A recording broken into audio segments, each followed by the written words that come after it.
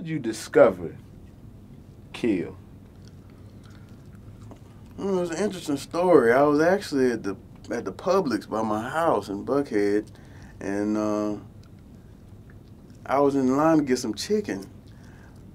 And he was in the deli line. I looked over and I said, "Hey, you like a star."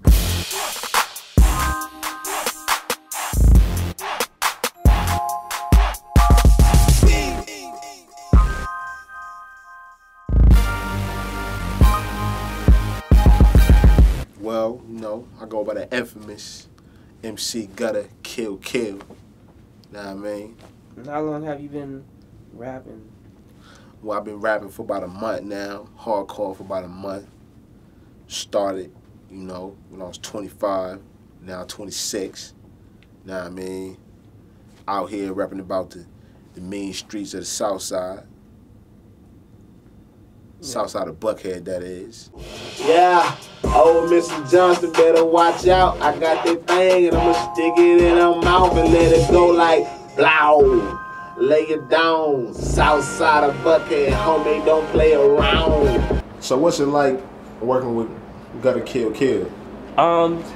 It's really, I don't even know what to say.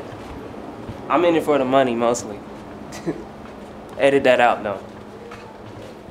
Oh, you just in it for the money? Yeah, I kind of known him for a little bit, probably since like 2nd grade. Mostly I engineer and stuff because I need a place to stay. I went to private school. I mess with that, boy. I mess with that. Don't let me hate you, homie. Don't let me hate you, boy. What's the attitude? Gotta get an AP. Gotta get rotisserie. Can't understand. Gotta get the good sheets. Gotta go to bathhouse. Sweet linens and things.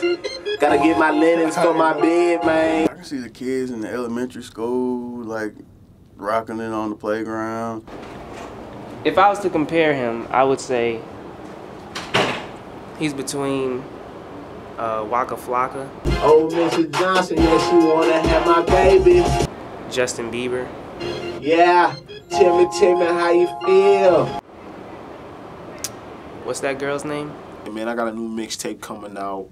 You know, Gutta Kill mixtape volume 1 of the Mama Can I Go Out and Play series, you know.